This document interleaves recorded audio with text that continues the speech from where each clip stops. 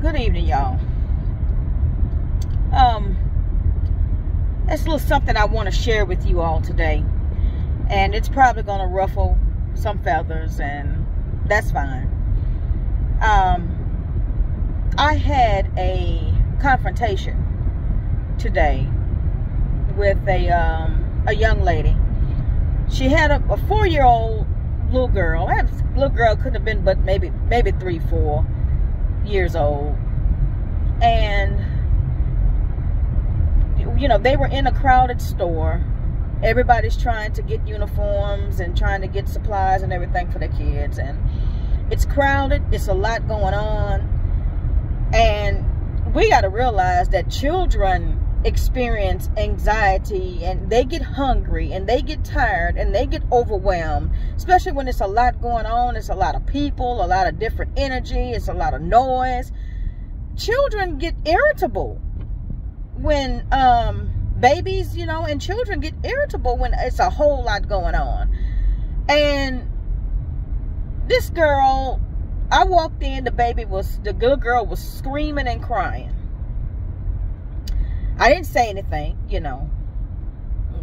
I'm not gonna say it wasn't my business, but I'm gonna save that for later on. I didn't say anything because I didn't know what was going on. I didn't know what happened, you know. The little girl could have not, you know, been listening. So as I continued into the store, I'm trying to get things together for my children. And I noticed just every now and again, all you hear is pow, pow, just popping on the child. And the more she popped it, the more she screamed.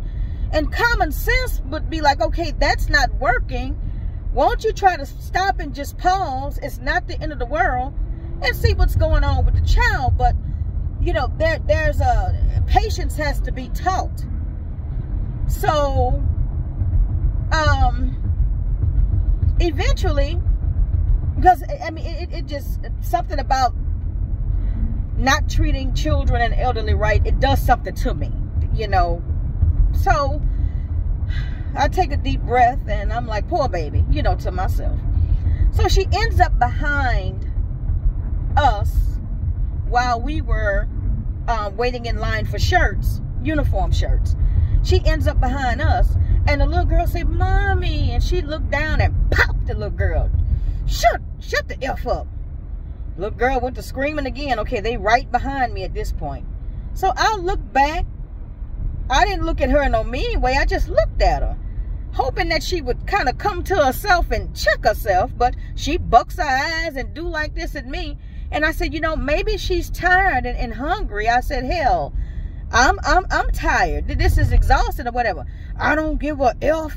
You know, this my MFing child. And, you know, I say, well, you know, won't you try and see what's going on with your child then?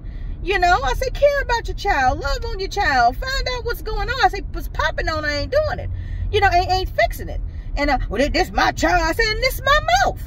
If you could, that's your child, and you could do what you want to do, then this my mouth, and I could say what I want to say.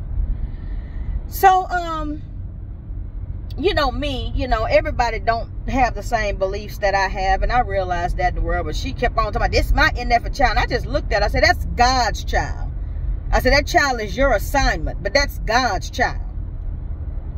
So, she proceeds to tell me that I was going to need God because she was going to snatch me and this and that. And I said, you ain't going to hit on me like you hit on that little girl. I said, you continue to bully your child. I said, you're not going to bully me, you know. So she proceeds to, I snatched that wig off your head. I said, I got hair under here, but what you going to do after you snatch it, though? I said, are you going to be able to prevent what's going to happen to you once you snatch it? I said, because I got hair under here. So, you know, she's like, hey, you know, B and MFing and all that. So one lady turned around and was like, ladies, ladies, ladies. And I looked at her, I said, it's only one lady in this conversation. Oh, B, I want to beat your MFing A so bad. I said, you ain't got to want to. Try it.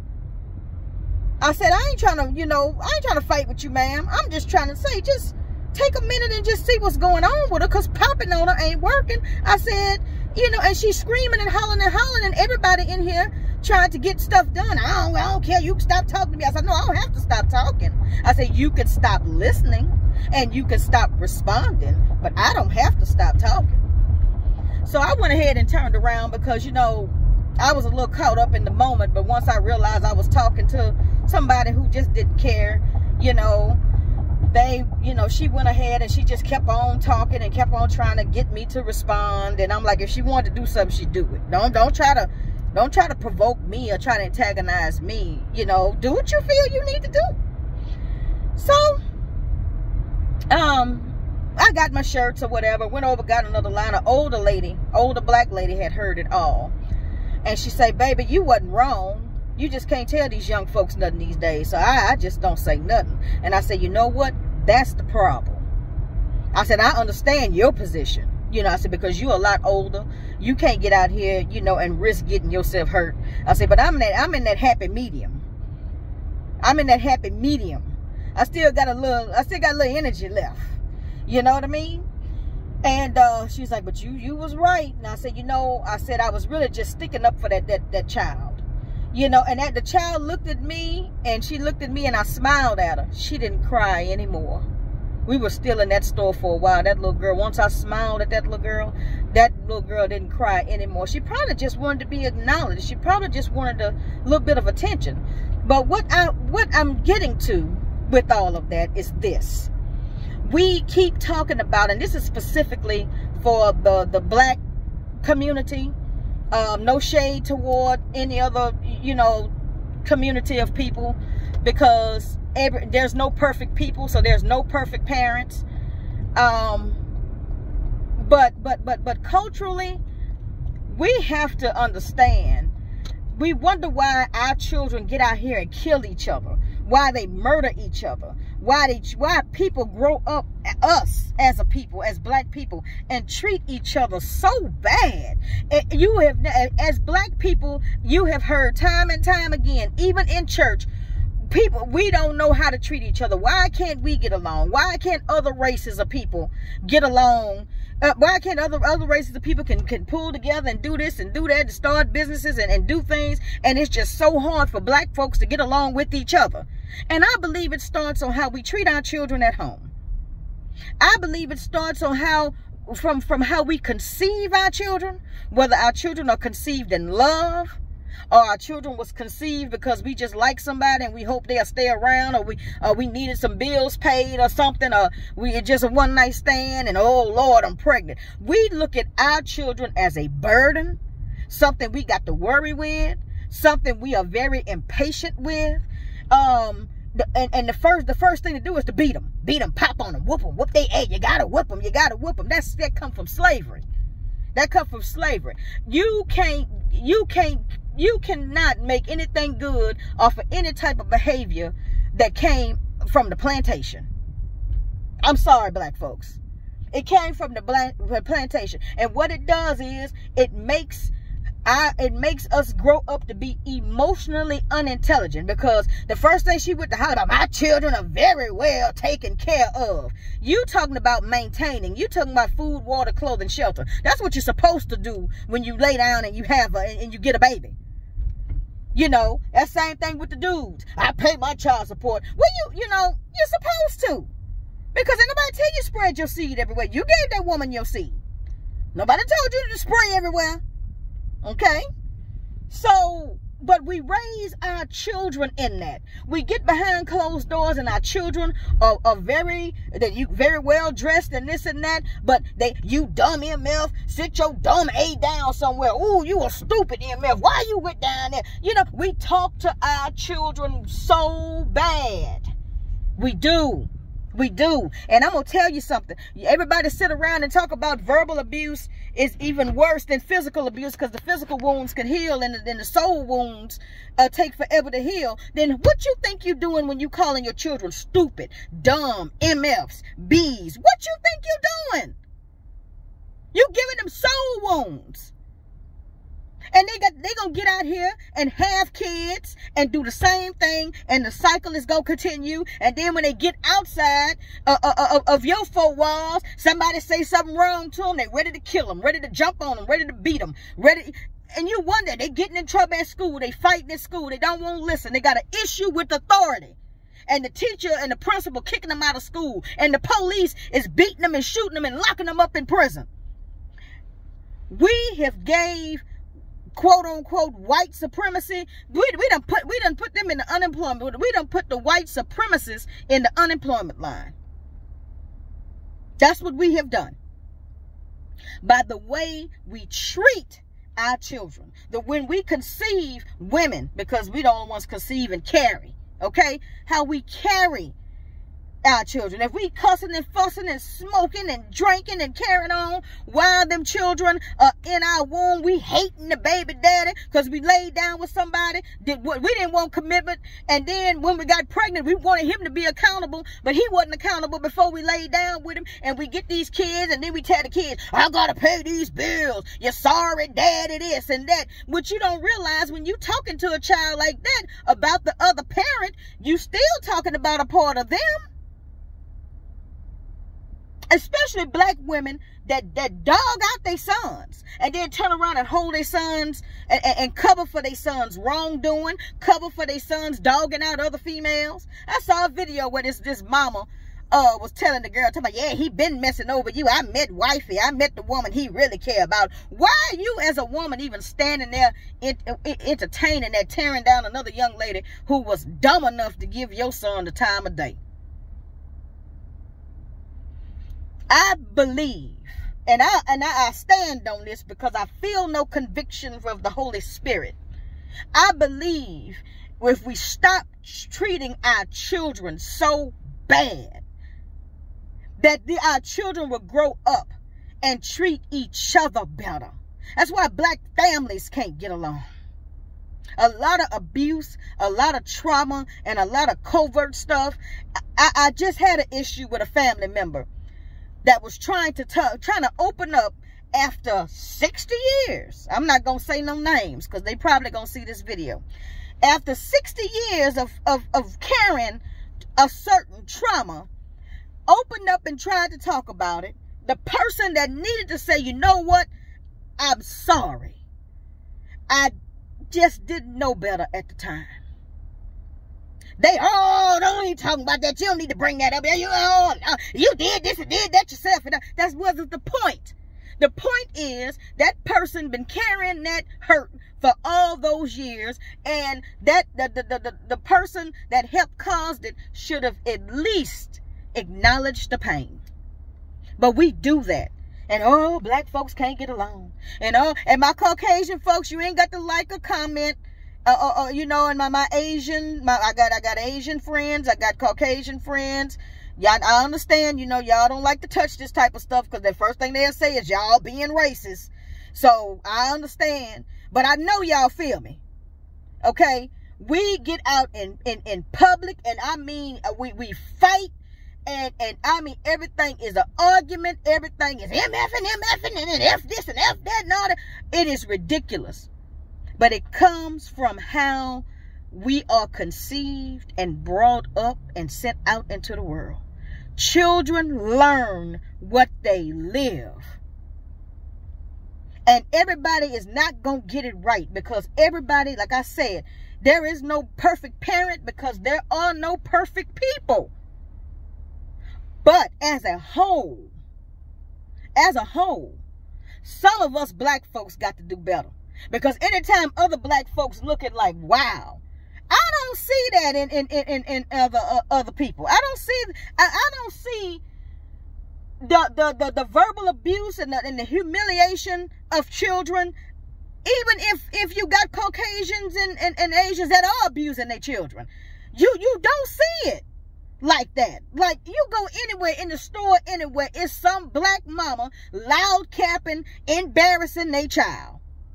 You know where that come from? That come from Master used to whoop great grandma if the child was just being a child, just frolicking around and being a child. they wasn't allowed to be children. They wasn't allowed to have any type of emotion or intellect, because that would have made them human.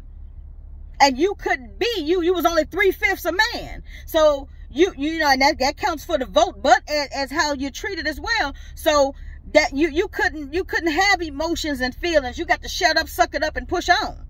And that comes from the mamas and the slaves not wanting to be whipped or punished or beat for whatever their children did. So when you get out in public and your child just being a child, you extra on that child, because you don't want people looking around thinking you don't know how to raise your children and you can't control your children. We parent from the ego, a bruised ego. We parent from a wounded soul. And all we do is send other children out, send our children out into the world to get with other wounded souls that have children and raise them up and wound them, because hurt people hurt people. And that's what's happening with us as a people. And like I say, this ain't gonna be popular, because a lot of times black folks look at, if I could feed them and clothe them and keep a roof over their head, you can't tell me nothing. That's a lie from the pit of hell. Because what happened to the village that's supposed to raise the children? When I was growing up, anybody on my street can address something I'm doing. You teach children, learn what they live. You're teaching them how to deal with conflict. You're teaching them how to deal with anxiety. You're teaching them how to deal with the pressures of life. You're teaching them how to deal with stress by how you react to them. Children are sponges, and the soul will remember. The soul will always remember. God will remember. And when you got to remember, when you get old, and that child just throw you in a nursing home, even though he or she got time to look after you, he just throw you in a nursing home. And you be like, I don't know, I worked 2-3 jobs to put clothes on that girl back, and that girl done threw me in a nursing home. You put clothes on her back, but did you put love in her heart? Did you speak life to her mind, his mind? Because they're going to take it out on somebody.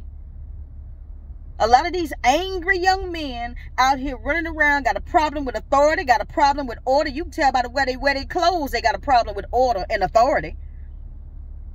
And they got beat down and talked down to, and either they end up finding a woman who don't know how to talk to them and don't know how to speak life. They find a woman that's going to abuse them mentally, physically, verbally. They're going to find a woman to do that, or they're going to be angry, and the first woman got a problem with her. Say, you know what, I didn't like this or like that or whatever. He going upside her head. Oh, it's going to come out. It's going to come out. Because this girl, when I told her, I said, see about the child. That she very well taken care of. I'm buying uniforms for her now. So? You buying uniforms for her, that ain't stopping her from crying. She hungry, she tired. See what's wrong with her. Our children, our little black children, all children deserve all the patience in the world. But our black children really deserve all the patience and love that they could stand. They do. They do. Because they grow up wounded, hurt people that go to church and love the Lord and everything, and don't know how to even have intimacy with God, because your parents are the first teachers. Your parents are the first things you see, and how a mother and father relate to their child is how they're going to see God. So if you in there behind it, you stupid, you dumb, get your MF and A over here and sit down, sit your MF and A down somewhere and all that. They gonna think that's how God feel about them. A lot of you got 60, 70, 80-year-old people think that God just waiting in the cloud with a lightning bolt or something and pow, strike them down because of how they was raised.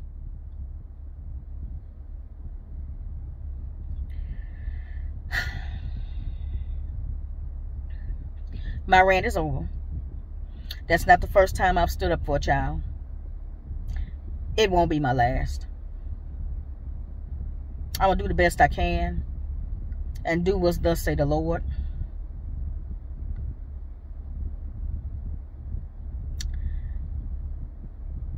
You know, I believe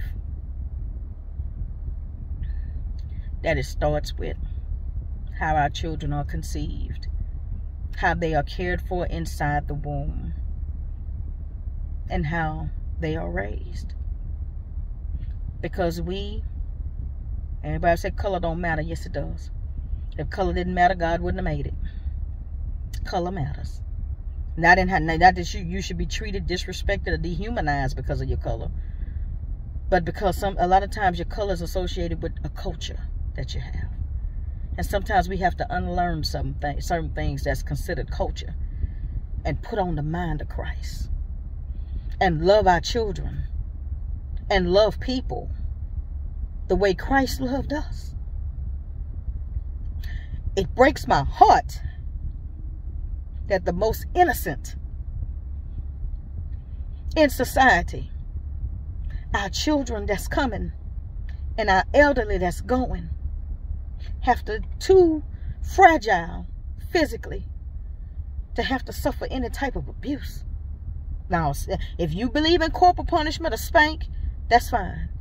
But if you start off talking to them and being patient with them, you're popping on the child, just constantly popping and hitting on the child, is lazy parenting.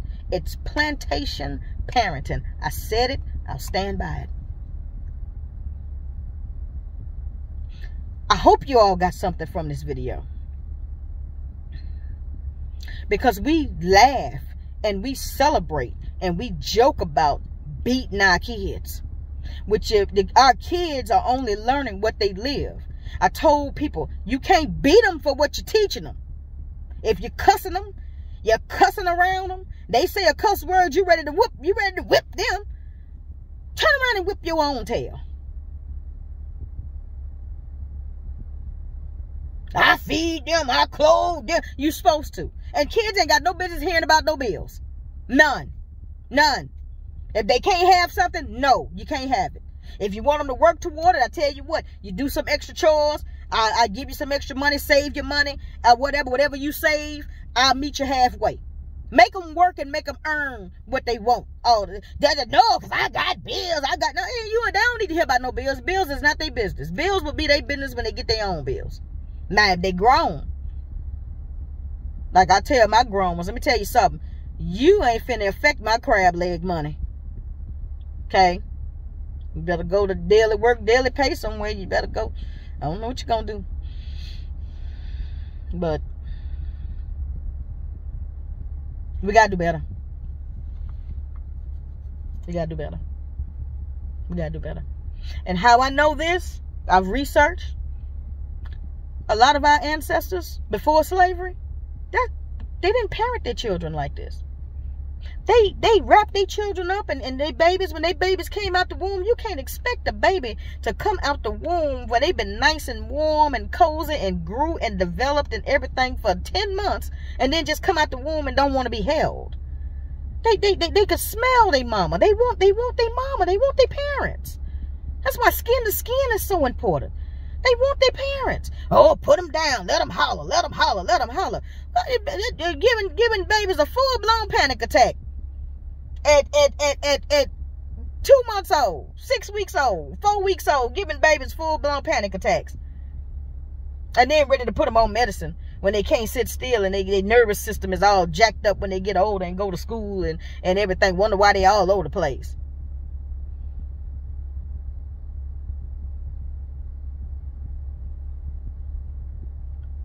I ain't nobody's doctor. But I know that I'm grateful that I had a grandmother who passed down to me how to love on your children. She didn't talk to me like that. And I ain't special or nothing. I just think it used to break her heart. She didn't want to see no child hungry. She didn't want to see no child wanting for nothing. She used to take the elderly people, her elderly sister and cousins and all them, take them to the store. She was just as patient with them. And I guess that's where I got a little bit of that from. But this ain't about me. This is about us as a whole, as a people. Love on your children. Love on them. Talk to them. Calm down and take a breath. A lot of times you end up whipping and beating on your children just because you aggravated and you stressed, and they just come along being a child, and they're getting on my nerves. I had a tough day at work, and I in the traffic, and the people cut me off in traffic, and you go home as soon as the child do something. As soon as you get a report from the school that the child had done something, you unleash all that on the child. But I believe that's why, I believe that's why we harm each other at a greater rate. And I believe that's why a lot of our black men are in prison. They're angry. And I've worked in 4 maximum security prisons. The few that I've talked to, and when I say few, that's a good bit, were abused. They were beat. They got their tail whipped. They got their tail tore up. But in prison for murder, manslaughter, aggravated assault, rape.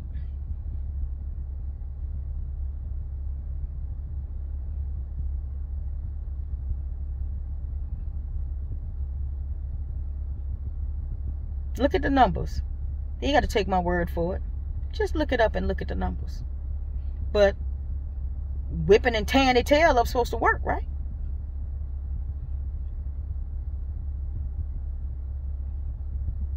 All right, y'all. I'm going to let y'all go. Y'all be blessed. And pray. And ask for guidance. Ask for wisdom when it comes to your children.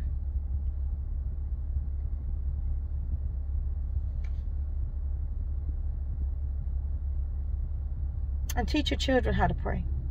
Teach them how to just bow their head and say, Lord, help me. Corporate prayer has been taken out of schools. But there is no law under the sun that say your child can't bow their head and say, Lord, help me. I thank you, Jesus, for passing that test. And Lord, help me in this situation. Teach your children to pray. All right? Y'all be blessed. I'm out.